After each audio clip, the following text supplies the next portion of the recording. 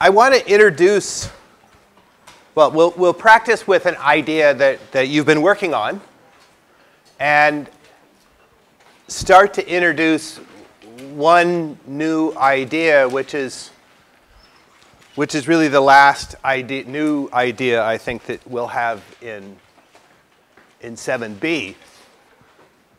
Although we'll be practicing with these ideas for quite a while, and sometimes under slightly different names, but really the physics is going to end up all having been described to you this week and next Monday. So by next Monday, I think we will have completed the physics of what's going on this quarter. And just to remind you, in 7a, you talked about energy transfers. Objects could interact with each other and transfer energy back and forth. And so far, lately, in 7b, we've been talking about another kind of result of interactions. So forces describe interactions between objects. That's the way we talk about how my hand interacts with this block is my hand pushes upward on this block. There's a force by my hand on the block, and it's upward. And if I push harder, then I can actually change its momentum upward. So that's how we describe the interaction. In 7a, you worked with the idea of work as being basically a force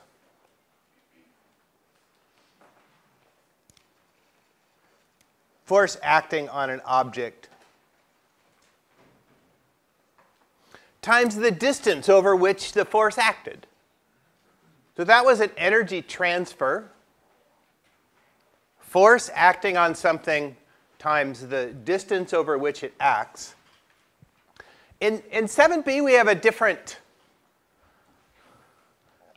version of that. Actually, it's a very different version. It's a very different thing. If a force acts on something for some time, then it will transfer momentum. The total momentum change is the result of all of the forces that are acting for that amount of time. So this delta PA, the total momentum of some object, the change in the total momentum of some object, depends on the sum of all the forces acting on that object and the time over which they act. Delta T is the time over which that interaction happens. So this momentum transfer is what's going on here, is a lot like an energy transfer. They're kind of analogs of each other. They're certainly very different quantities. Energy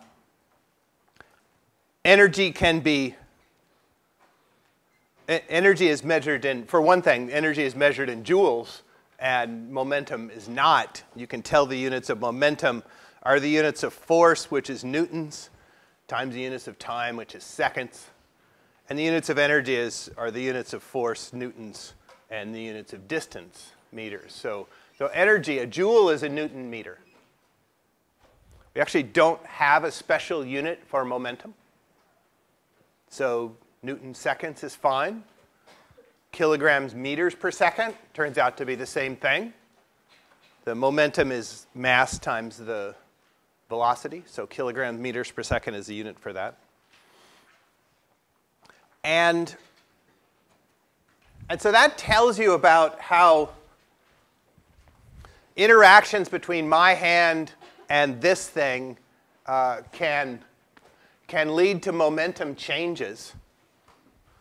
One other thing went on there. I have a hard time not including that other thing. If I try really hard, I can basically just throw this thing up in the air.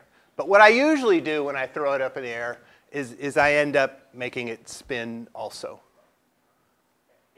And spinning, I can make it fly through the air, but it spins the whole way. Spinning is something that we're going to start talking about at the end of the day today, and practice a lot more in a week. So angular momentum, which is a rotational momentum, is coming up, and that'll be the last kind of conservation law that we're going to talk about, the last kind of physical quantity that can get transferred between things because of interactions. How many of you have heard of angular momentum? Heard those words together? How many of you have taken chemistry and not heard the words angular momentum? Okay. How many of you have taken chemistry and have not heard the word electron spin? Okay. Spin is when something's rotating. That's angular momentum. So I just want to point out that as we come into angular momentum, your ideas should be in your background is not just things rotating, but electrons essentially rotating because they have angular momentum, or electrons going around a nucleus, so it can have angular momentum because it's going around something.